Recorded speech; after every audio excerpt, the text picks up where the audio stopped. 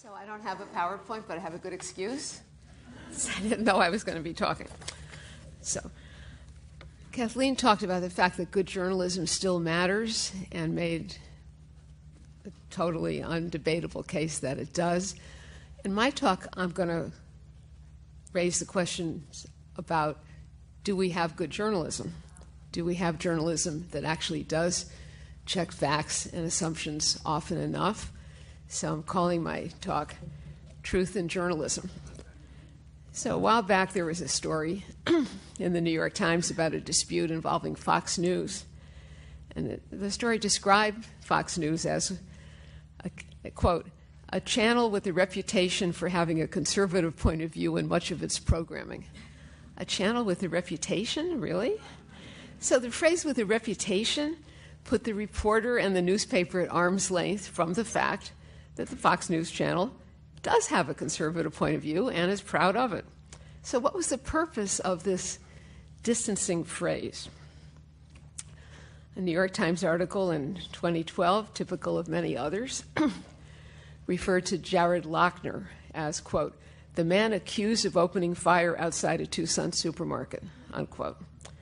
Now, whether the Tucson shooter, or indeed the 19-year-old in Boston, is guilty of murder is a legal question, but at least in the Loughner case, there's no question at all about his identity as the man who shot Congresswoman Gabrielle Giffords and killed 6 people. We don't have to say accused of. He did the deed in front of dozens of witnesses. I don't mean to pick on the Times, of course, not just because Jill Abramson isn't here, but it's a newspaper, as you heard, I worked for many years, and I have a very high regard for it. And although it's attacked most often from the right, but not infrequently from the left, for various kinds of bias, I actually do believe in both its performance and in its ideals. It epitomizes the commitment of mainstream journalism to the goals, often stated goals in journalism, of fairness and objectivity. And that's nothing new. Adolph Ochs, the founding publisher of the modern New York Times, whose byword was without fear or favor, believed that a responsible newspaper should, quote, report all sides of a controversial issue and let the reader decide the truth, unquote, according to a reminiscence written a few years ago for internal distribution to the Times staff. So in this talk, I want to raise some questions about the assumption behind that credo, as well as the utility in this media and advertising-saturated, cynical age of the siren call of fairness and objectivity. Inside the profession of journalism, there's been a lively debate going on for years over whether the he said, she said format, designed to avoid taking sides on controversial issues, impedes rather than enhances the goal of informing the reader. The importance of the goal, of course, underscored by Kathleen's presentation. This debate comes up most often during political campaigns, and the factcheck.org and the new norm of really investigating claims made in political debate and political advertising, I think, has been a very good thing. And it would be great if it could be expanded much more than it is outside the world of actual campaigning. For one thing, of course, we live in a permanent campaign, whether it's labeled campaign or not, or whether it involves candidates and elections or issues. For instance, just a few weeks ago, a federal district judge in New York, Judge Edward Corman, issued a fascinating opinion that ordered the Department of Health and Human Services to make emergency contraception available without prescription to women of reproductive age, including teens without age limit. This has been a very controversial policy matter for a long time. And one reason it's been controversial is because of the claim in the anti-abortion community that the most common form of emergency contraception, the so-called morning after pill, acts as a, quote, abortifacient. And you see this claim made in many, many stories about this debate, in which the opponents of making emergency contraception available or making emergency contraception part of the mandate under the Affordable Care Act for employer-provided insurance will say it causes abortions. And the stories usually say, they say it causes abortions, without any effort on the part of the press to investigate that claim. So what Judge Corman did, in his opinion, and it was really interesting, he quoted a GAO report, the Government Accountability Office report, which was kind of a meta-analysis of a number of studies as to what effect the emergency contraception actually has. And lo and behold, it turns out that it actually has nothing to do with abortion. The mechanism of the hormone that's the main ingredient in this medication is to delay ovulation and immobilize sperm so that egg and sperm never meet, and that's how it works. It's birth control, it's not abortion.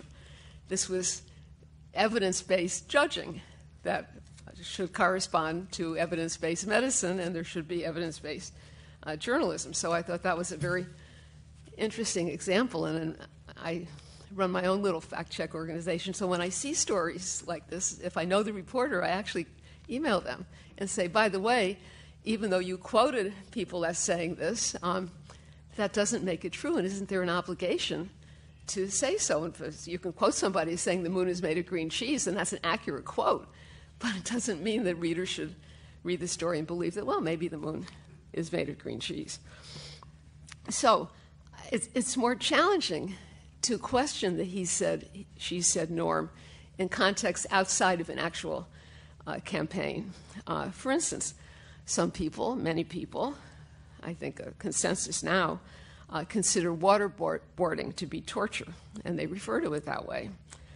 But others cling to the notion that it's not torture, so what is a news organization to do about this? NPR has chosen to use, quote, harsh interrogation tactic, or, quote, enhanced interrogation technique instead of torture when reporting stories about waterboarding and other coercive practices used to interrogate terrorism suspects. When listeners started to push back, Alicia Shepard, who was then the NPR ombudsman, responded that she agreed with the network. Quote, the problem is that the word torture is loaded with political and social implications, she wrote on her blog, adding, quote, NPR's job is to give listeners all perspectives and present the news as detailed as possible and put it in context, unquote. Because using the word torture would amount to taking sides, she said, reporters should instead, quote, describe the techniques and skip the characterization, quote, entirely. And this debate is currently going on, and as we all know, language is very important in how to describe those individuals who are in this country without legal authorization or documentation. So illegal alien, of course, was a word that was very commonly used at one point. Then news organizations got a little sensitive about the loaded word alien, so they would say illegal immigrant. Others would say undocumented immigrant. Others would say unauthorized immigrant. It's a big debate going on. And I read just recently on one of the blogs that the New York Times is now going toward unauthorized, that undocumented has a loaded spin of too pro-immigrant, so we should say unauthorized, and we should avoid any kind of loaded words. So it's just an indication that language has power, and how we characterize things in mainstream journalism does have, as I'm sure Kathleen would agree, an effect on public understanding. But this kind of issue, the torture versus not torture, is maybe too easy an example because it's binary. Either use the word or avoid the word. How about a complex event or situation that requires the reporter to make a series of judgments in order to describe adequately and assign priorities to such factors as motivation, relationships among actors, or likely consequences?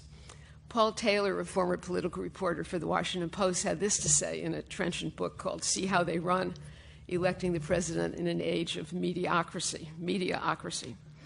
He said, quote, sometimes I worry that my squeamishness about making sharp judgments, pro or con, makes me unfit for the slam-bang world of daily journalism. Other times I conclude that it makes me ideally suited for news gathering, certainly for the rigors and conventions of modern, quote, objective journalism. For I can dispose of my dilemmas by writing stories straight down the middle.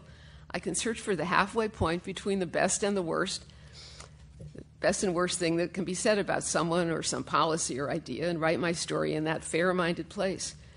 By aiming for the golden mean, I probably land near the best approximation of truth more often than if I were guided by any other set of compasses, partisan, ideological, psychological, whatever. Yes, I'm seeking truth, but I'm also seeking refuge. I'm taking a pass on the toughest calls I face. Jay Rosen, a press critic and journalism professor at NYU, calls the phenomenon that Taylor describes, quote, regression toward a phony mean. Joan Didion, way back in 1996, referred to fairness as a familiar newsroom piety, benign ideal that operates, as she said, the excuse in practice for a good deal of autopilot reporting and lazy thinking. What it often means, she said, quote, is a scrupulous passivity, an agreement to cover the story not as it's actually occurring, but as it is presented, which is to say, as it is manufactured. Back in that same year, 1996, the Society of Professional Journalists dropped objectivity from its ethics code, a development understood to reflect the fact that there had ceased to be, if there ever was, a common understanding within the profession of what objective reporting consists of. A leading commentary on the practice of modern journalism, The Elements of Journalism by Bill Kovach and Tom Rosenstiel, omits fairness and objectivity from its list of the 10 basic elements of journalism, which they describe as clear principles that journalists agree on and that citizens have a right to expect. Why the omission? Quote, familiar and even useful, as the idea of fairness and balance may be, the very concept has been so mangled, they say, as to have become part of journalism's problem rather than a solution to perceived problems of bias and partiality. But Brent Cunningham, deputy editor of the Columbia Journalism Review, has observed that despite this discontent and self-reflection, quote, nothing has replaced objectivity as journalism's dominant professional norm.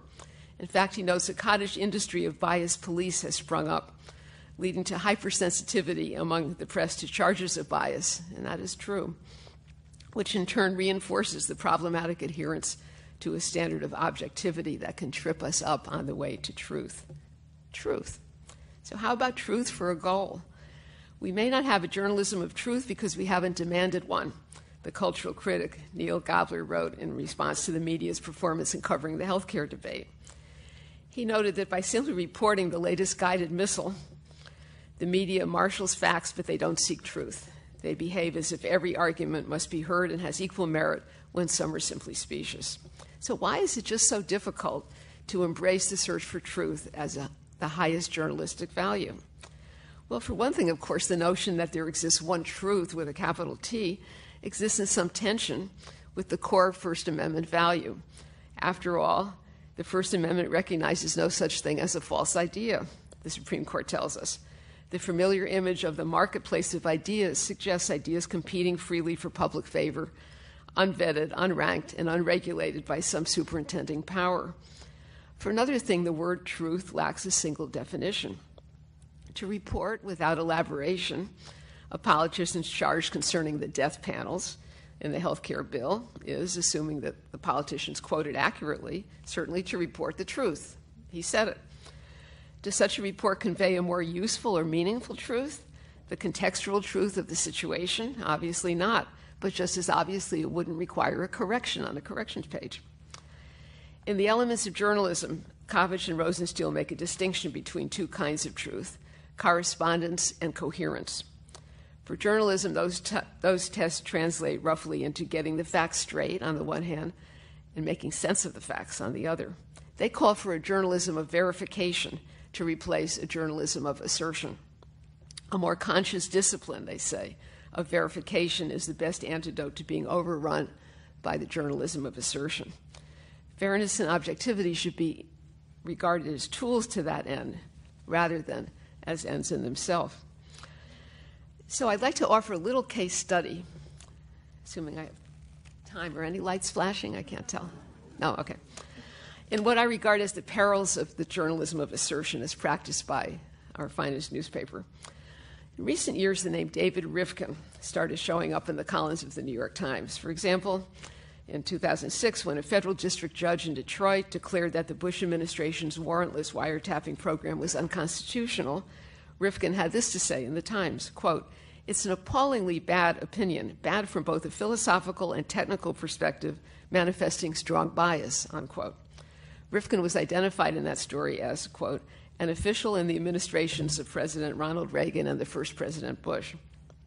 There was no indication of what might have given him the philosophical perspective to criticize the court decision so forcefully, or of what evidence he possessed of strong bias on the part of the judge, Anna Diggs Taylor.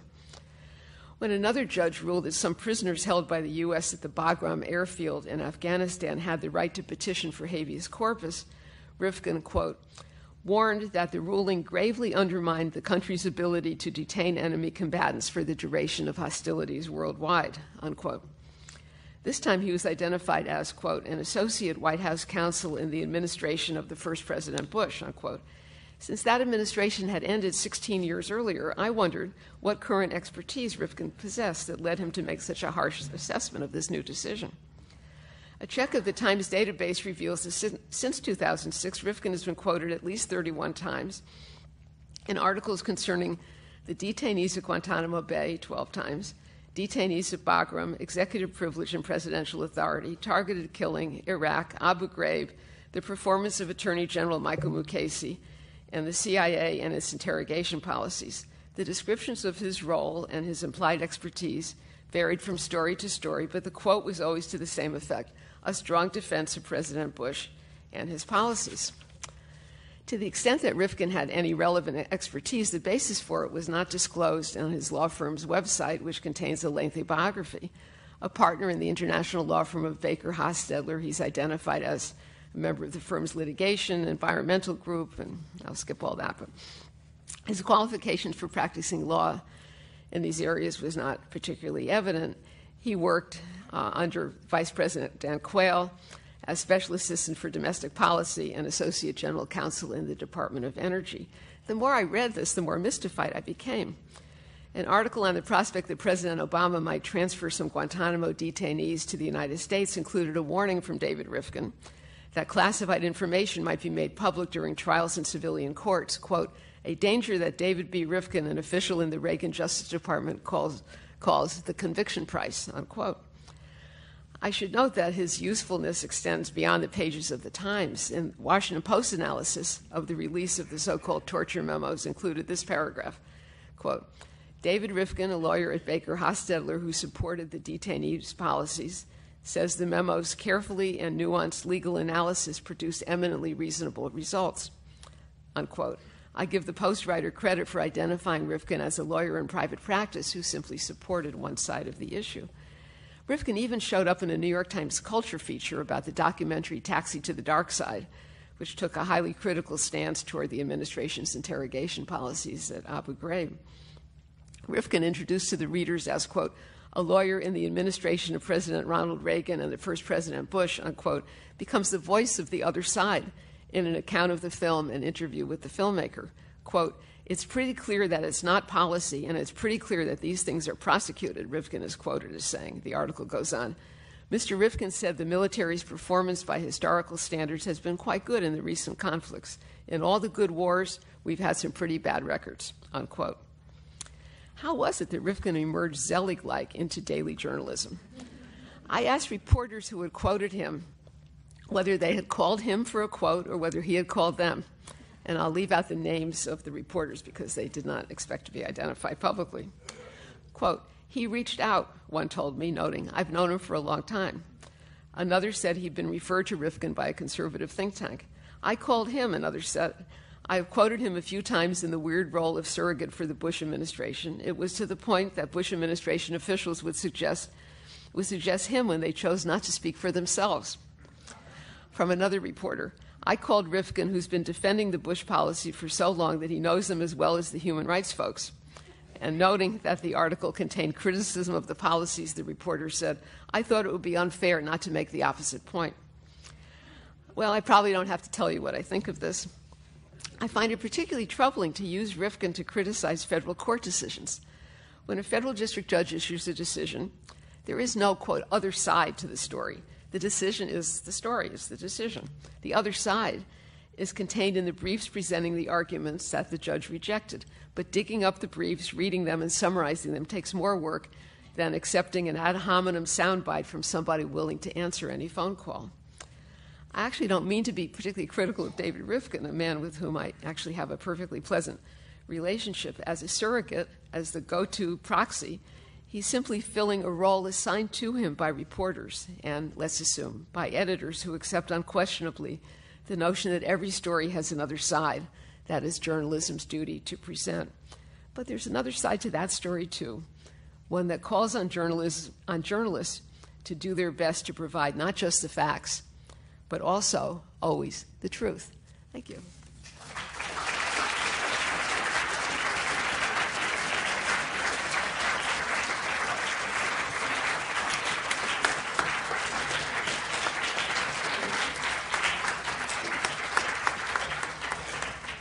So we're both here, and we're both happy to take your questions. Please do wait for the mic, and when you get the mic, identify yourself.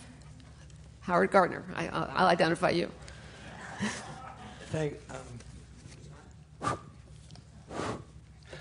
Kathleen, I think probably I speak for most of the audience in saying that your presentation is very convincing and very powerful.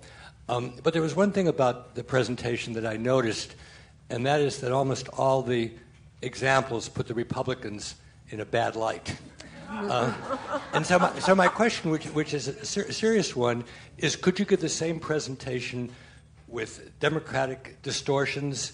And if not, do you think there is a basic difference in the way the parties handle presentations and spin? Well, first, the McCain example is an example in which a Republican is disadvantaged by money that is not Republican or Democratic money. It's issue ideology money. The welfare example is an example in which Republican governors are disadvantaged. So who is disadvantaged by this? The governance process is disadvantaged by this. That said, the more recent examples are examples in which you've got something advanced by the administration in some form. And so I take the question to be about those. Those that are in power are always going to be the target for this kind of maneuver because they've got the power. This recent phenomenon, which is the post-Citizen United world, hasn't actually been tested with the Republicans in power. I would expect that those exercising power are going to see those forces that want to influence legislation using this strategy in order to influence them regardless of ideology. I picked the first example, the Furlough example, because I wrote a book, Dirty Politics, about it, and as a result studied it extensively. You can make the same kind of case about some other instances in the distant past, but you have to lay up a lot of other historical information in order to do it. And you can go to the Lyndon Johnson advertising, for example, against Barry Goldwater. The problem is the deception that is a Democratic deception against a Republican defeated the Republican. And as a result, you don't have a chance to see what the effects would have been on governance of the Republican. But the Lyndon Johnson campaign against Barry Goldwater matches in deception in some key issues. In some key instances, the level of deception by the Bush campaign against Michael Dukakis in '88. I think up in the balcony, right? Terry Shepard from Baltimore. I want to thank you, Linda, for saying the things that I, as a former journalist, have been muttering around my house for years now. And I want to ask about the concept of fairness and how it is tilting even the fact checkers. I think the rise of fact checking is an important development, and yet I think they've hurt themselves in two ways. One is when one side is doing vastly more distortion than the other, in the interest of fairness, they try to dig up things and expand them on the side that is less distorting.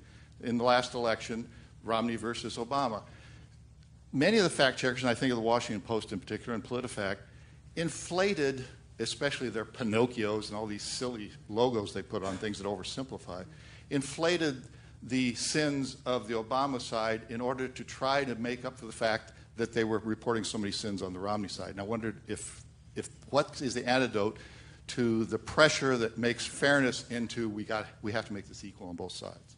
I agree with you. I mean, that's a very important sort of second order part of my analysis, and I think it's very difficult to attack, especially in an age of these public editors and ombudsmen and so on, who act as kind of flypaper for cranky or agenda-based criticism.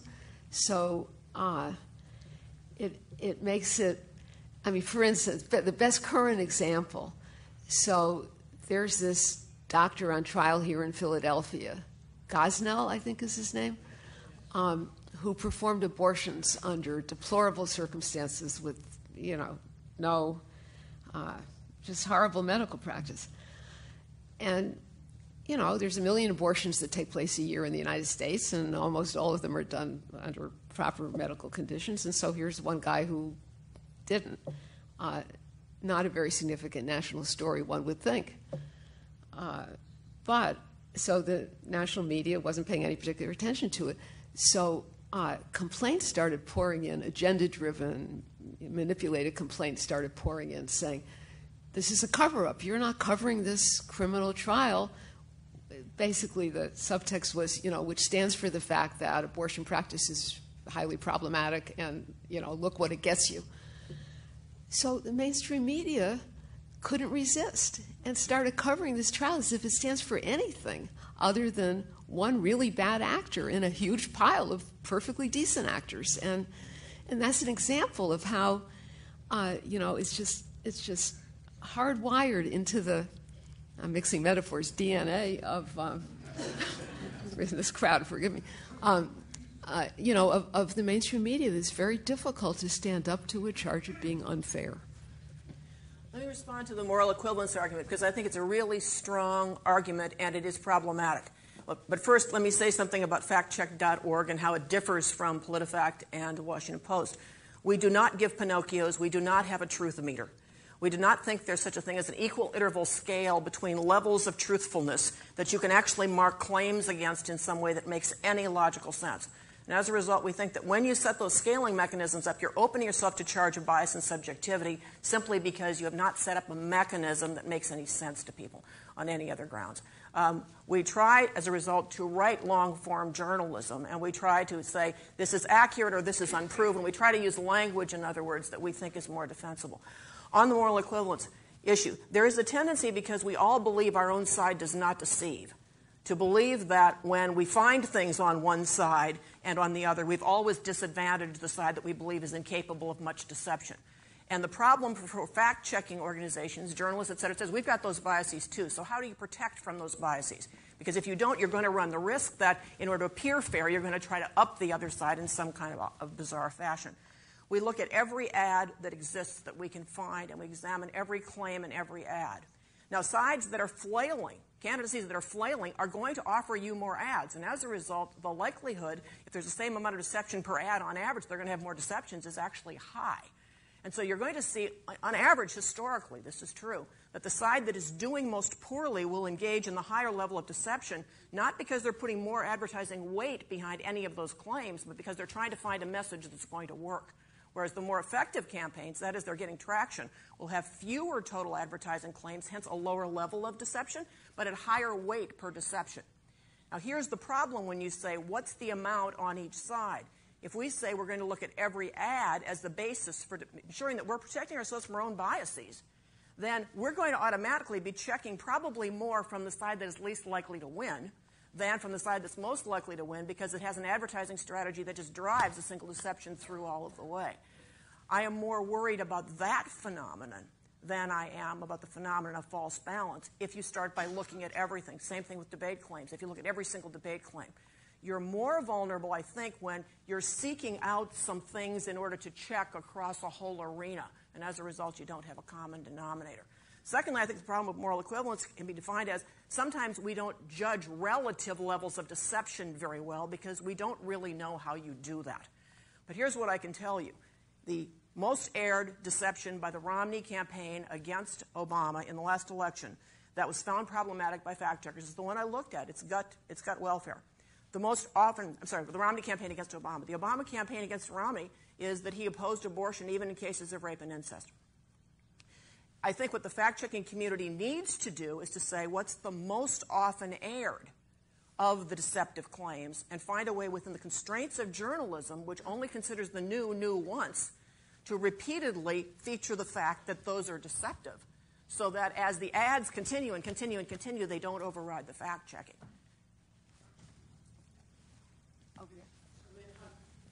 Lynn Hun from Los Angeles. These were absolutely fabulous talks. I just wanted to add a little historical perspective, since I'm an 18th century historian. When freedom of the press first becomes an issue in the 17th and especially in the 18th century, the issue is that people were not being allowed to contest secular and political authority. So what I just want to point out is that what we have here is in some ways the structural problem of modern democracy, which is it's no longer an issue of contesting political and secular authority. It's a question of figuring out where there is authority, and where there is authority is in public opinion, and that means that there's a kind of triangulation between supposed authorities, the media, and the people that's inevitably going to be filled with incredible amounts of tension and the attempts to manipulate precisely what public opinion will be. And this is why your talks are so wonderful, because they point out not just the subtleties, but the kind of moral and political issues that we all have to constantly be thinking about in this kind of environment which we have come to be in. Thank you.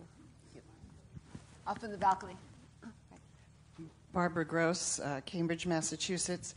I wonder if you would comment on these issues of balance and presenting all sides as they arise in reports on scientific issues, and many of which do then have policy implications. So there seems to be in the press a great deal of thought that they have to present both sides equally on issues like global warming or whether vaccinations cause autism, as though there were no fact of the matter. And of course, the second, Linda, you mentioned various abortion cases which fall in the same arena.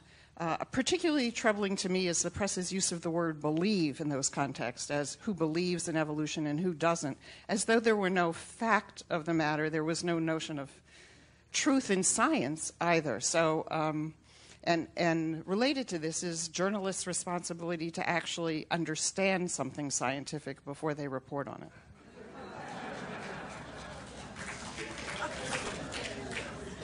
Boy, that touched a nerve, Barbara. How much you understand various issues before you report on them, Linda, I thought I would ask. Yeah, so, I mean, obviously your point is well taken, and there may well have been, journalism literature studies on the climate change, quote, debate. I think most of the mainstream has come around on that, but it was a long process, and there will be other things. I mean, when you talk about the responsibility of journalists, I always take it up one level and talk about the responsibility of editors and publishers to be willing to hire and pay for and give space to, people with the right credentials. And one part of the crisis of the mainstream media today is that those beasts that are regarded as tangential in some way, and of course, as you point out, science cannot plausibly be considered as one of them, but is being, in the newsrooms of America, considered as one of them, are being kind of lopped off. So it's a real problem, and thank you for making us all feel even worse by raising it. Peter Willenus, Houston. I felt that you did a good job of apologizing for the journalistic community, but I wondered if the academic community, who you cite as one of the good guys at the beginning, doesn't have a lot to apologize for as well. When I first heard that comment of the Bush aide about we create our reality, I said, well, I could have heard that in a humanities tenure case or something like that. How much of these ideas of lack of definition of truth have come from us in the academic community, or are they spontaneously generated by politicians? Oh, don't get me started. The notion that some sociology departments and English departments for an extended period of time educated students in the idea that everything is a text and that some of them went into journalism means that some of them frame their questions to the expert community built out of that as an assumption. And you're hearing some of that critique resonate in Neil Newhouse. I mean, essentially what Neil Newhouse is saying is we're not going to let your construction of reality impinge on the reality we are going to construct. You're hearing that in the statement that is attributed to the Bush aide. Some people believe that was Karl Rove, but that's never been established, in which he essentially says we're going to create our own reality. And so if you've got a generation that came through the academy when this interesting discussion was occurring and when disciplines were, in fact, buying in ways that may have some important implications when you're within the discipline studying a specific kind of text, but shouldn't infuse your discussion of policy that has actual implications in human lives, in which you have to actually make choices that will actually make differences, then you've got something that's problematic that we as an academy, I do believe, contributed to in ways that are deeply troubling. And the chickens are coming home to roost as they parrot back to us things that appeared in our scholarly journals and other forms.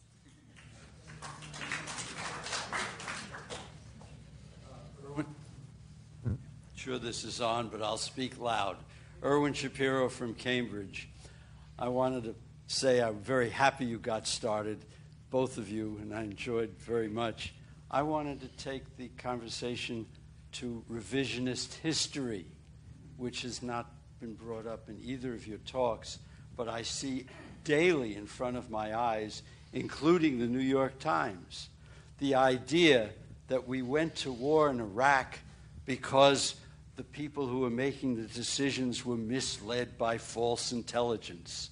That is a complete revisionist history.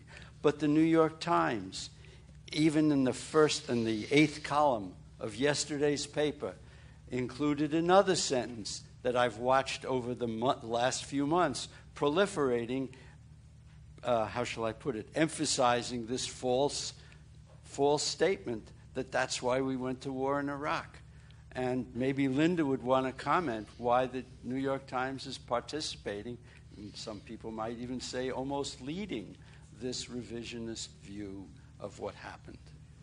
Yeah, so, I've been out of the newsroom for 5 years, and I never ran anything there. So I don't mean to blame you. But, and obviously the Times, know more about it. The Times record on Iraq, where to begin on that set of issues. So, but I think historical revisionism is a problem. I mean, in my little world, I often see it with reference to the Robert Bork confirmation hearing, that, Robert Bork was defeated because of highly paid, unfair advertising attacks on him, instead of, digging into what his ideas were and how the senators and the public responded to understanding those ideas during the course of the hearing. So it's a problem. I mean, nobody's born knowing anything, and again, just in my own little world, law students of today weren't born at the time of the Bork hearings.